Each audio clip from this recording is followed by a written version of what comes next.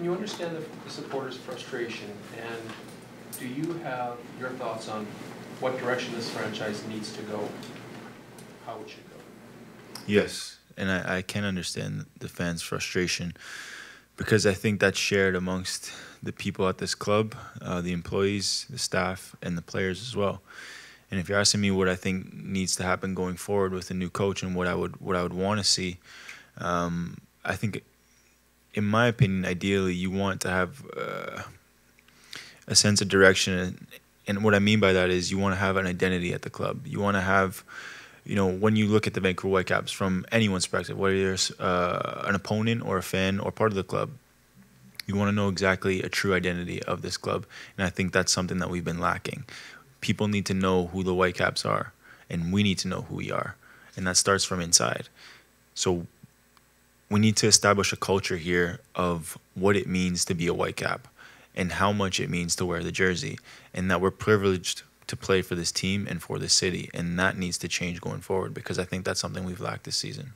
There's considerable pressure on the front office and on management. Do you also understand where that's coming from? I know this team has spent a little bit in the past. I think supporters would like to see them spend more. I don't mean to put you on the hot seat, but you're so I want to ask you. Do you have confidence in the front office the way things have been done, or do they also need to reevaluate how things have been done? I think there's pressure now because of the influx of money that has come from the Alphonso Davies deal, which is when that sum of money comes in, you're somewhat expected to do things, but I don't think money always solves every problem, and that's not talking about soccer in general. That's talking about life. I think first and foremost, we need to like I said earlier in the previous question, we need to establish the culture here and the identity of the club, and then the pieces start to come after. But you need to set a solid foundation here. And the pressures that maybe fans, media, players are putting on the upper management, I think that's shared between all of us across the board. Because it's not one person that this all lies. It's collectively as a club as a whole, and that's talking about from the youth teams to the men's team and everyone in between. It has to be a collective effort to make this whole thing work. And in establishing that culture, it can't just be management. This needs to be a trickle down effect. It has to start from management with the new coach and the players as well. And the players need to preach and basically. Follow that culture and live that culture, because it's not just who you are and what you do on the field. This is a culture that we need to establish as players on the field, but as people in the community and city as well. Are you confident going forward that they're heading in the right direction, and do you want to be a part of that, Russell? Someone asked me what it meant for me to play for this city and for this club, and I had to think about that question because it may mean more to my parents.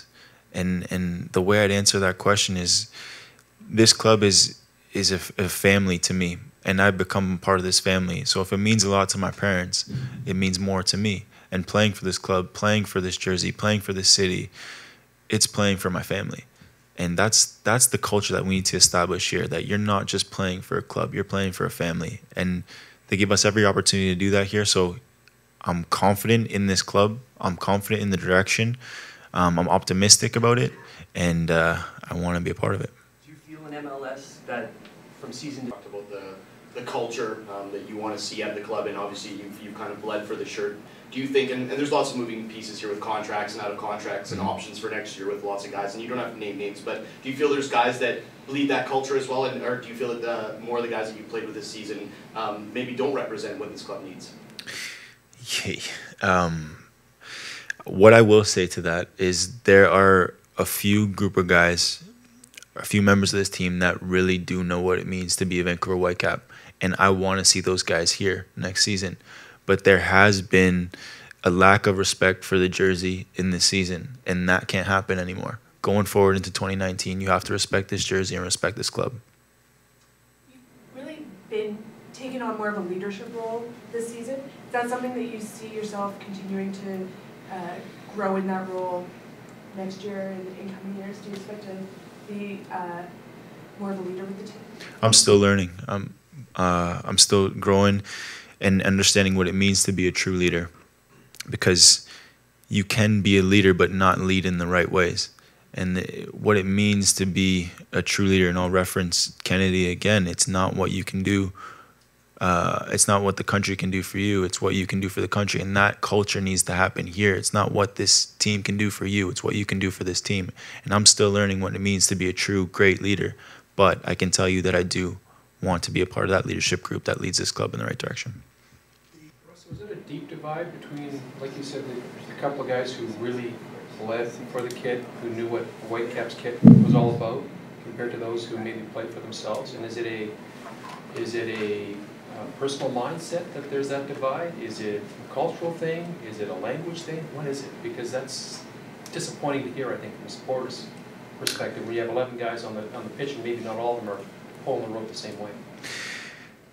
Different motivations for different people, but and that'll always be the case. There's different people will play for different things. That's always going to happen. But as long as you're following the team goal, as long as you're playing for the team, then the team is first, then you're going to have a good outcome no matter what happens. You're going to have a strong team, a solid foundation in the locker room. That being said, we did not have that this year. There was moving pieces. There was guys wanting to go in different directions. And like I've said previously, that can't happen in the 2019 season. And like you alluded to, we all need to be pulling in the same direction. Because if you have guys pulling in opposite directions, that creates friction, that creates tension, and that doesn't make for a good locker room. We do have a positive locker room here at the Whitecaps, but there's a difference between having a positive locker room and having a great locker room. And I wouldn't say this season we had a great locker room. There was a divide in the locker room, and that needs to be worked on. That needs to be addressed. And that can't happen going into next season, because first and foremost, you need to have a good locker room with a good group of guys. And we do have a few and a core group of guys that, like I said, I'm hoping will be here next season. You were always held up as the academy guy that came through, and Alfonso, I guess, is the guy that came through after you. There's been a big gulf in between. There's been lots of guys signed contracts, just never had the opportunities. What did you put that down to? Does it need better integration of these young guys in the first team mix if we are to be a club that brings on young players? You're talking about our youth academy? Yeah, I've had friends that have left this club, and they've been. What I can say is what worked for me, and it's not always down to management to put you in the position to make this work. Sometimes it just comes down to your mentality and you yourself grinding it out. And to say that my climb here has been easy would be a big understatement. It's been tough, and I don't take anything for granted when I do get consecutive starts. But I think Alfonso Davies is proof. I'm proof that the program does work.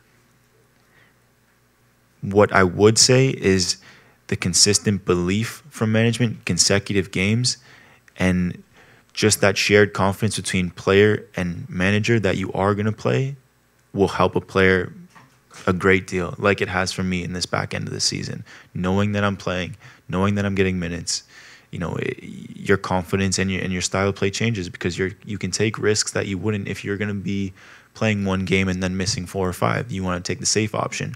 But if you know you're going to be playing, you take that risk. So I don't know the formula for making it, and I don't think there is one formula for, and you can umbrella the whole youth academy and say what will work, but you can definitely establish something where the youth are coming in and getting games. Russ, I think all of us could agree on that. Watching what Fonzie did this season is probably the best thing about this franchise. What for you, from your perspective, being the veteran, being the leader that you are, is the most frustrating part? What disappointed you the most? What's going to bother you the most heading into the off season about what transpired this season?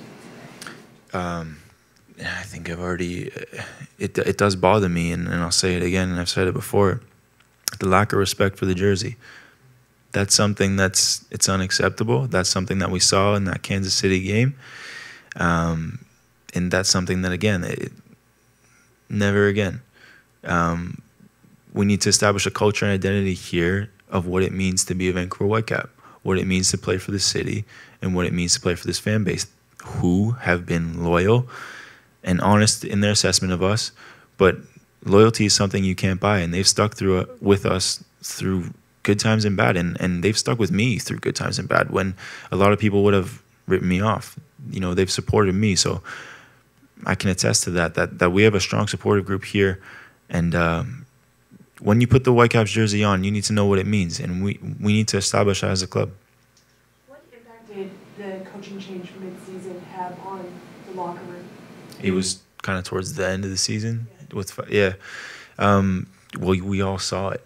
We saw guys that were upset. We saw guys that didn't agree with it. But this is business. This is the way business works, and we're fortunate enough to do this for a living. I think other jobs are a lot more cutthroat than ours.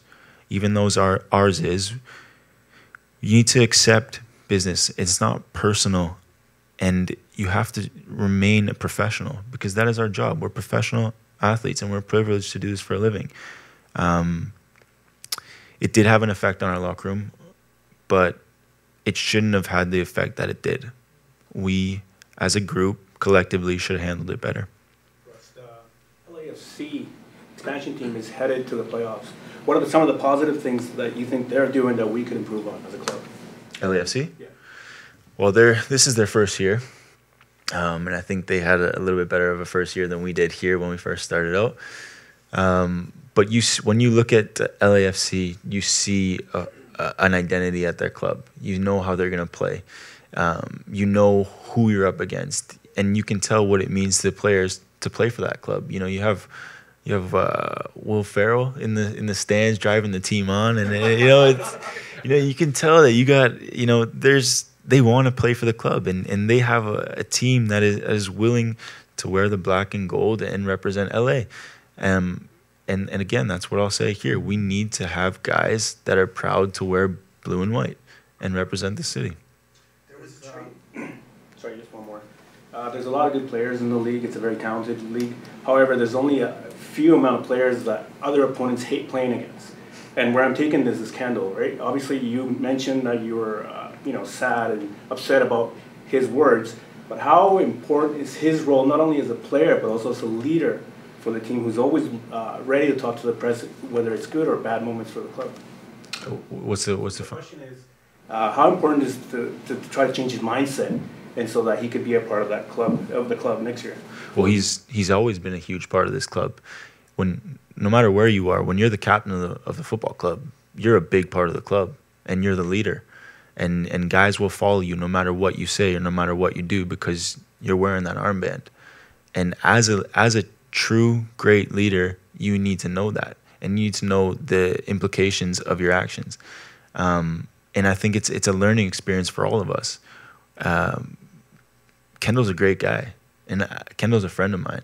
So the turmoil right now between him and the club is something that needs to be addressed. I don't know what's going to happen, and I don't know what his mindset is going into the offseason. And to be honest, I don't know where the club is with Kendall. I don't know where that relationship is, but I know the club is a loyal club. The club is an honest club, and I know Kendall as a person, and he's a great guy. So I hope it works out, but it's hard for me to comment further just based on knowledge. I don't know enough that's going on, but I'm sure we'll all find out soon enough. There was a trade made early in the season that affected the midfield. I wanted to ask, I feel like it took a long time for the lineup to, the Parker. Okay. It took a long time for the lineup to kind of settle and shift into what it became at the end of the season.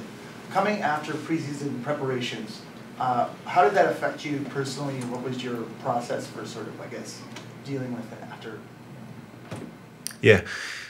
Well, we all know Tim Parker, and I think we missed Tim Parker this season. Timmy was a great player on the field, but I think what I would say about Tim is that he's a good guy off the field, and he is someone that you want in your locker room, and he's a leader. Whether or not he's wearing an armband, whether or not he's a leader, a true leader, and that's first and foremost a good guy, and those are the people you want in your locker room. We had Felipe come in, and Felipe is a great player. And he showed that. I don't even know how many assists he had, but he impacts the game. So the lineup did change without Timmy Parker, obviously, in the back, but you bring in another quality MLS player who's been around the league, knows the league. So I can't say it had a great impact, but it's always hindsight. Hindsight's always 20. We don't know what would have happened if Timmy was here or if Felipe wasn't here. So, again, I don't think that had a big impact on things of where we are in the season.